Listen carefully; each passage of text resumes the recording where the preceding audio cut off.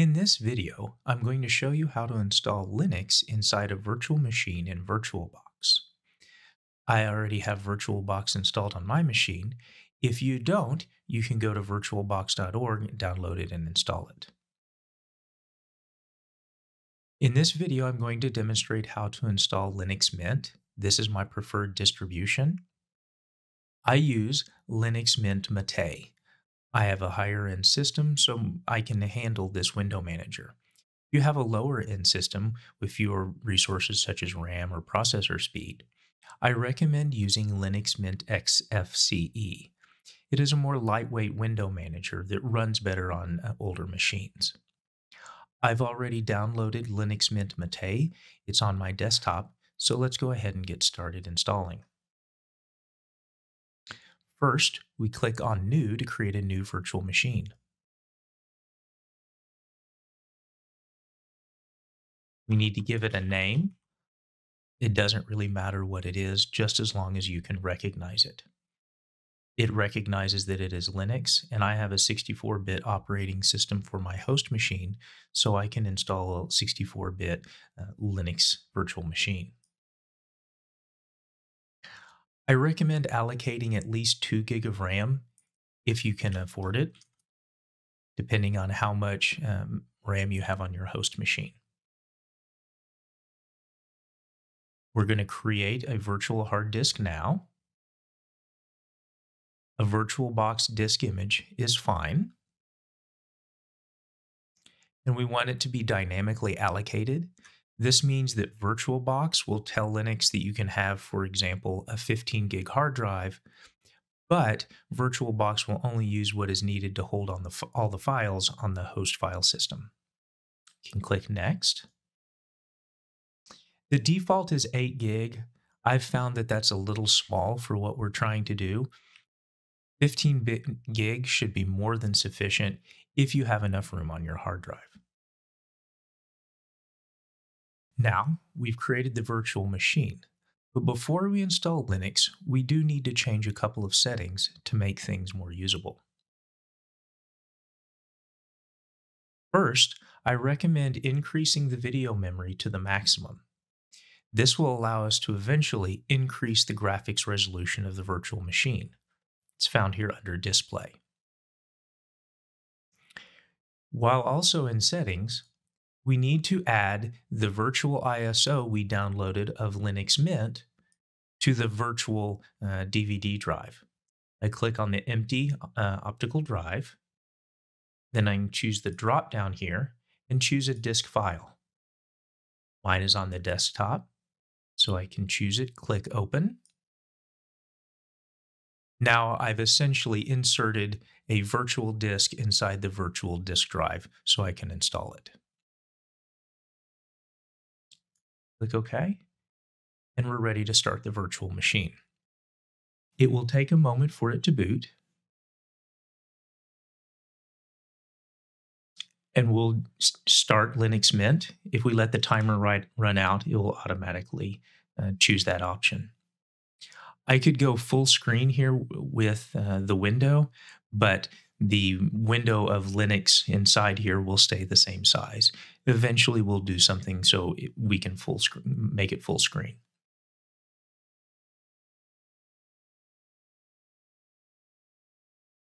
So now we've booted up into what's called a live installation. We haven't installed anything on the hard drive yet, but we're running Linux. So we can click on Install Linux Mint. Now, just a quick disclaimer, I'm going to choose the settings for my region where I live as we go through the installation. Choose the appropriate settings for your region. So, English. Going to use the US English keyboard layout. For this installation, we don't need to install any multimedia codecs.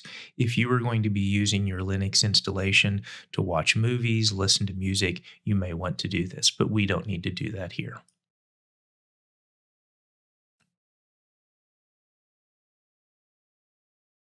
Since this is a virtual machine and there isn't anything on the hard drive, we can erase the disk and just install Linux Mint normally.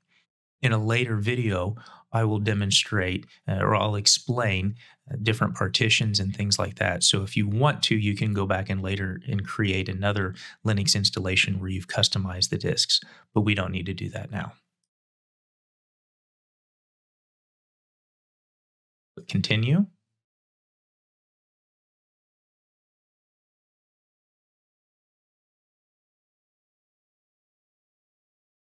Choose the correct time zone. And then we're going to create a user.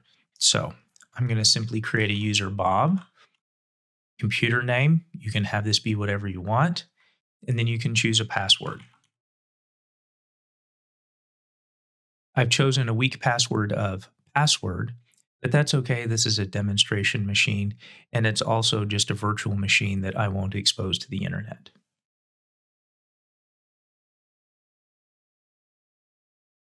So now it'll go through and install. This will take a while, so I'm going to pause the video and I'll start it back up once it's done installing all the files.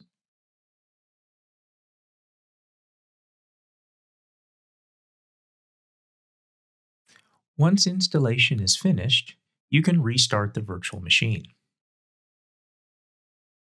It will prompt you to remove the disk and hit enter. On my machine, I don't have to remove the disk from the virtual machine's virtual drive, so I just hit enter. The machine will reboot and you will be prompted to log in using the username and password you created during installation. Again, depending on the speed of your computer, this may take a few minutes.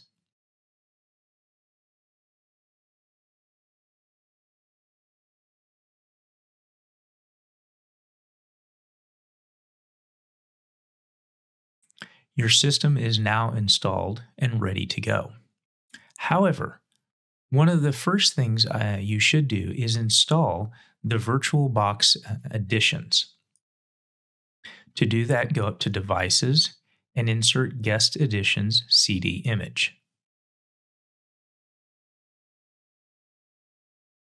Sometimes this will auto run, sometimes it won't. If it won't, you can simply right click and choose Open with Auto Run Prompt.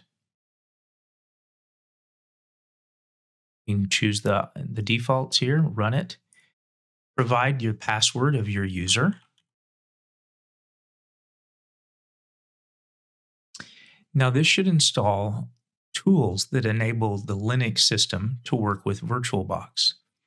This will enable you to do things like share a clipboard with your host system, and most importantly, that we'll see here in a minute, when we resize the VirtualBox window, the desktop will be resized with it. Note that this won't work in some Linux distributions. In a later video, we will be using CentOS to demonstrate some Linux functionality. By default, this VirtualBox Guest Edition CD does not work on CentOS. You have to install extra files and packages to get it to work. This can take just a moment. Again, depending on your system, it may take longer. So it's done. You can hit enter. And for those settings to take effect, we need to restart the virtual machine. Quit and restart. And I can check to see if the disk drive is uninstalled. Can remove the disk. It won't let me to here. I'll show you how to do it in a minute once the system is booted.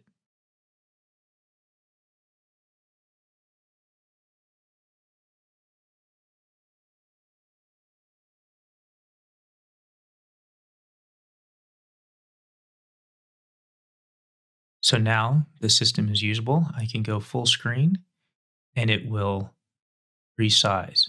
I've found that sometimes the desktop background doesn't really work well. So if you do it manually, it redraws it incrementally and it should work. To eject the VirtualBox Guest Edition CD, you can right click, scroll down, and click eject, and you're done. You now have a Linux installation inside a virtual machine, and you're ready for the rest of the video series.